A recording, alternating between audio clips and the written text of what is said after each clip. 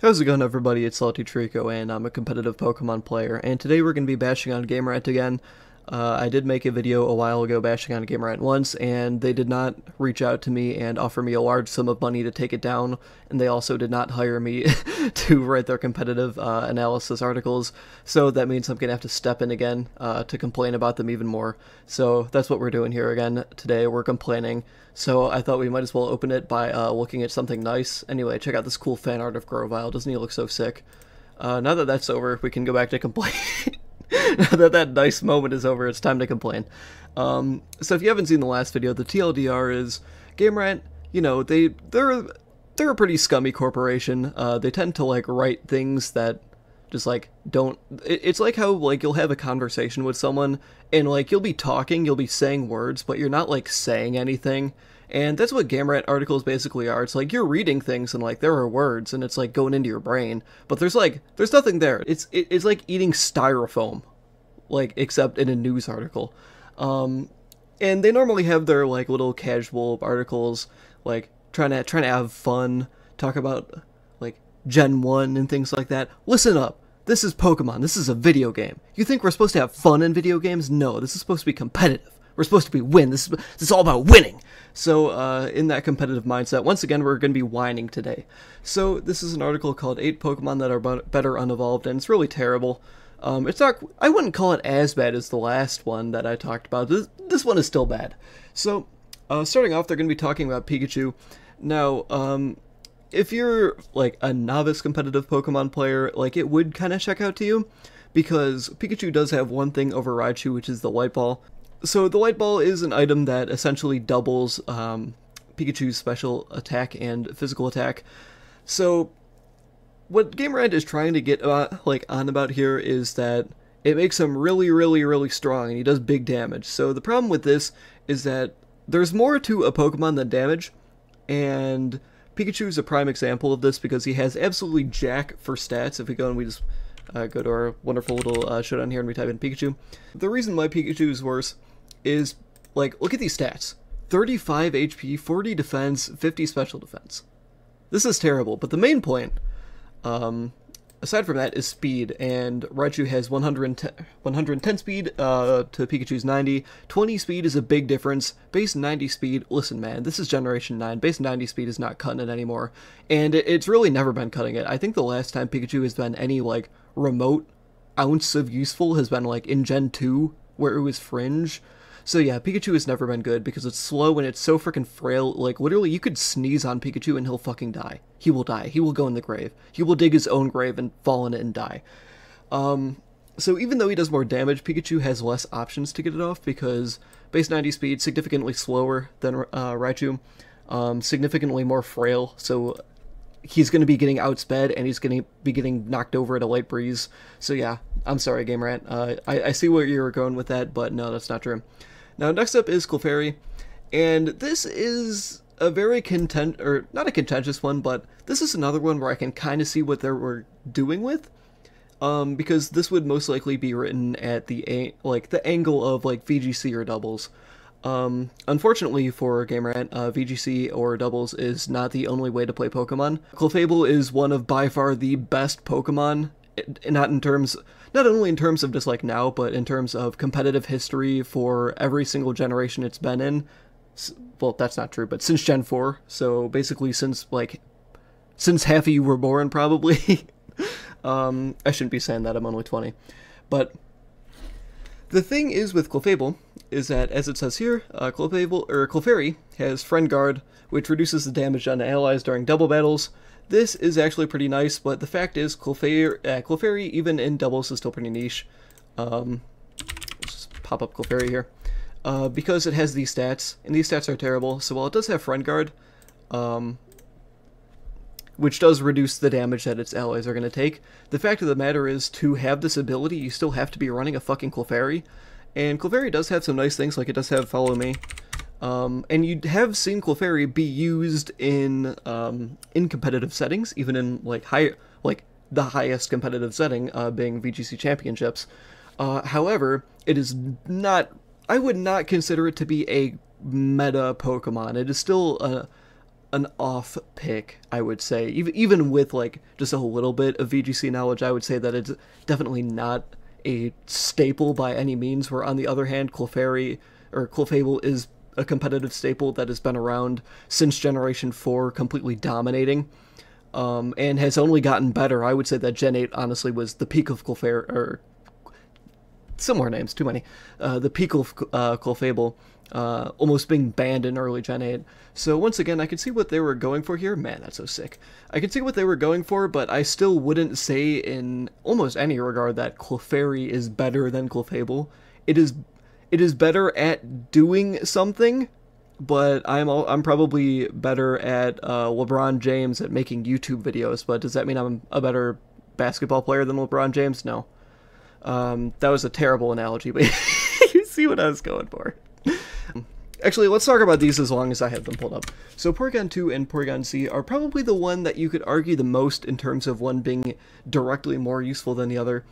Porygon Z is definitely one of the more disappointing Pokemon, because it seems like it would have a lot of strengths going for it, but then it just kind of falls short.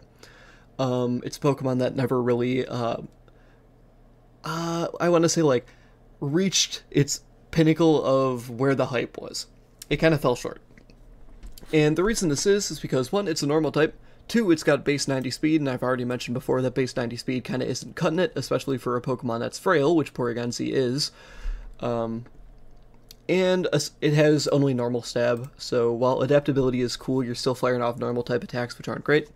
So Porygon Z, not a great Pokemon, and I think it actually fell to like the lowest, like an insane low tier. Yeah, it's an NU now, which is kind of crazy to think, because it's always been like a UU or UUBL Pokemon. But Porygon 2 is, once again, I still wouldn't say it's better. I would say when it comes to VGC, Porygon 2 is strictly better because it's a more effective user of Trick Room. But we have come to the point where we have Trick Roomers who are significantly better than Porygon 2. Like, there are some formats where it's like super restricted in Porygon 2. Like, if Porygon 2 could be the best Trick Roomer, then yeah, sure, I'm okay with that. But the problem with Porygon 2 is that it's completely, and I'm going to carry this fact over to the other Pokemon, Rhydon and Chansey, is that they're too dependent on Eviolite to actually be consistent. Like, if you get hit with one knockoff, it's Jover. You lose basically all your bulk, and you're just a not fully evolved Pokemon with no item. So I would say that Porygon 2 is probably the one on this list that I would agree the most with, just because, like, it can function as a Trick Roomer in singles as well. It's still definitely not better than Porygon Z in singles, but it still has a niche in singles, and it's definitely better in VGC. So now we're going to talk about the one that I said was just complete stupid, just totally wrong, which is Rhydon versus Rhyperior. Man, my guess is that, like, the person who wrote this was just a Gen 1er. and they're like, oh, Rhydon, you could put an Eviolite on it. It's so cool because it's big and strong.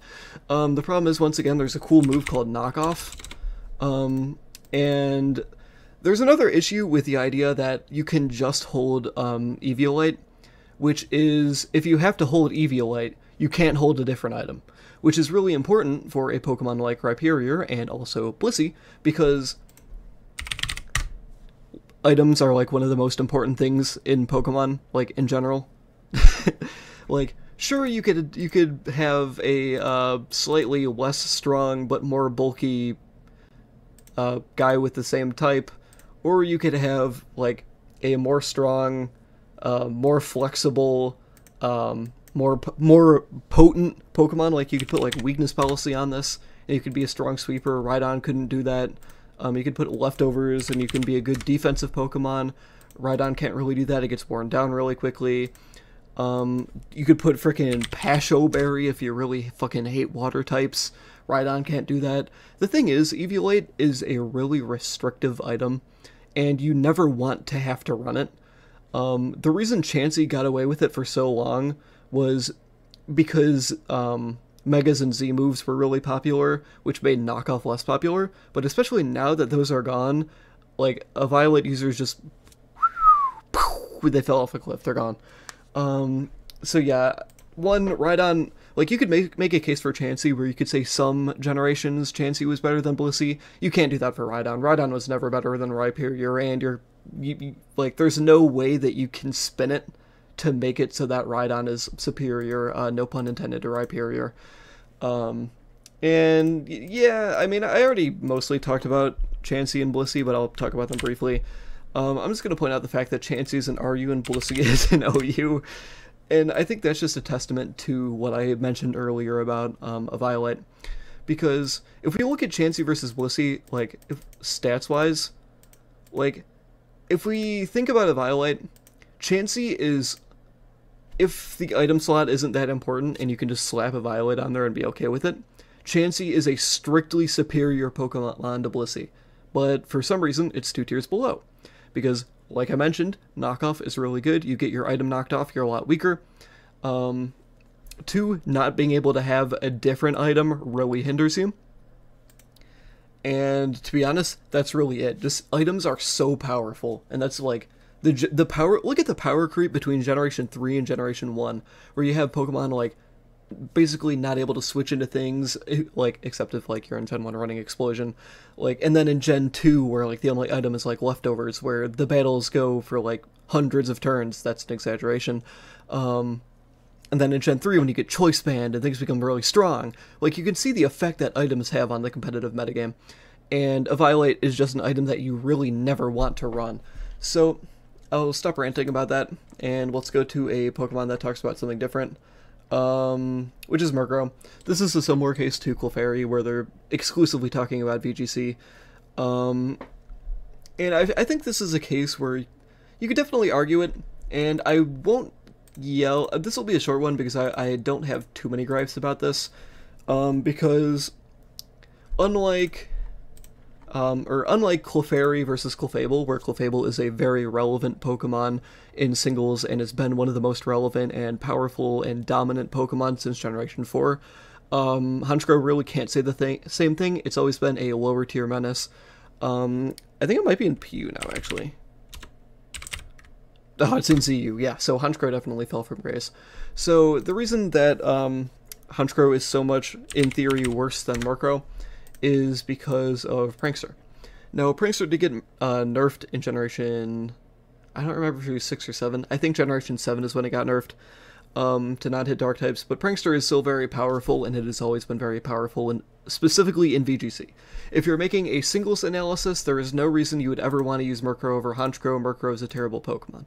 But if we're talking about VGC, there's really not much reason you would ever want to use Honchkrow, and Murkrow is far superior. However, Murkrow's niche in VGC is definitely, like, more impactful than Honchkrow's niche in singles, so I'll actually give it to them. And I'll briefly talk about it. The reason Murkrow is so good is because a couple reasons. One is it has Quash, which is a really cool and funny Prankster move. If you don't have Prankster, and if you're playing singles, this move is completely useless. But it's nice for VGC, because if you're doing it with Prankster, you have priority. So you can force a target to move last.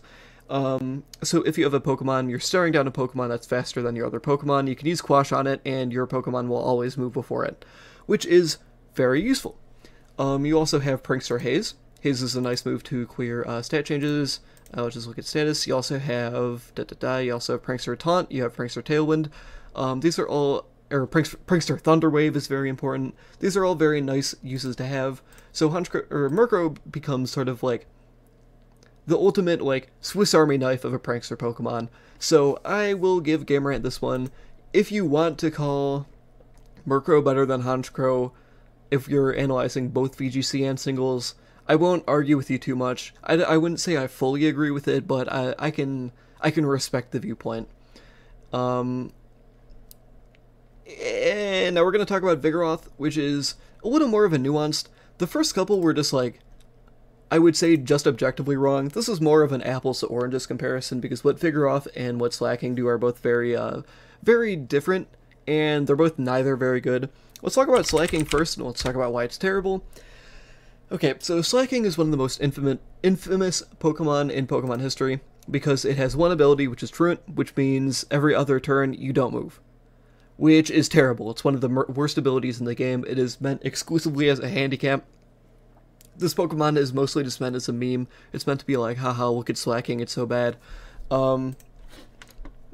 Slacking still can do things, which I want to stress. Slacking is not the worst Pokemon of all time, despite what some people might argue, because what it can do is it can be a very potent offensive threat, because what you can do is you can switch out the next turn, and while let me preface by saying this does not make Slacking good at all, it is still a terrible Pokemon, it can still do things. You can still use it to, like, moderate success. Like, you would never want to use it if you could use a different Pokemon, but if you're just looking to have fun, or if you're playing a lower tier, it's an option that you can use, and you're not, like, okay, I was gonna say you're not handicapping yourself. You are. Once again, Slacking is still a bad Pokemon, but it has things that it can do. It's not, like, completely worthless. I would say that, like, usually you'd see, like, a choice spec set, and you would have, or, like, a choice band set, and then you'd have, like, Double Edge, and then you would have, like, Giga Impact, and then some coverage moves.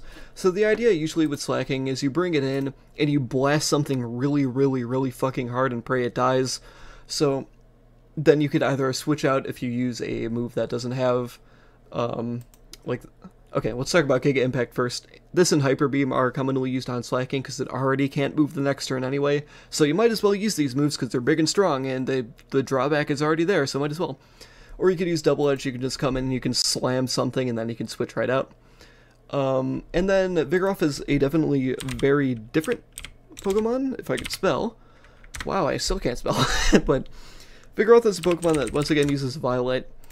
Its main draw is that it doesn't have Truant, and it says has an ability that isn't actively hindering it. Still not a great ability, but the idea is you can bring it in, and it's a bulk up cheese Pokemon. You come in, and in theory with Eviolite you have very good bulk, so you come in and you bulk up, and you can, like, Body Slam, and you can, like, does this get knock off? You can, like, knock off, and then you can slack off. And in theory, it's like a bruiser, like a mid to late game Pokemon. You could use it as a bruiser in the mid game, or if your opponent just completely lacks any special attackers or fighting types, it could be like a late game sweeper. But once again, this is still not good.